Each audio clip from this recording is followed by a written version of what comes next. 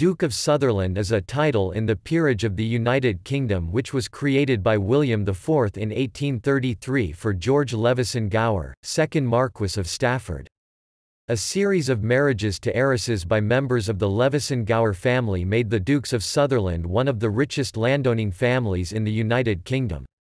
The title remained in the Leveson-Gower family until the death of the 5th Duke of Sutherland in 1963, when it passed to John Egerton, 5th Earl of Ellesmere.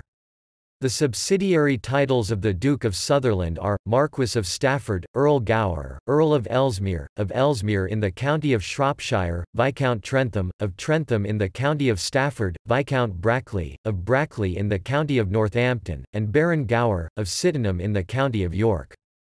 The marquessate of Stafford, the earldom of Gower and the viscounty of Trentham are in the Peerage of Great Britain, the dukedom, the earldom of Ellesmere and the viscounty of Brackley in the Peerage of the United Kingdom, and the barony of Gower in the Peerage of England.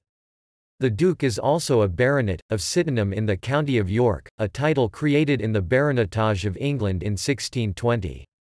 Between 1839 and 1963 the Dukes also held the titles of Lord Strathnaver and Earl of Sutherland, both in the Peerage of Scotland. The Scottish titles came into the family through the marriage of the 1st Duke to Elizabeth Sutherland, 19th Countess of Sutherland.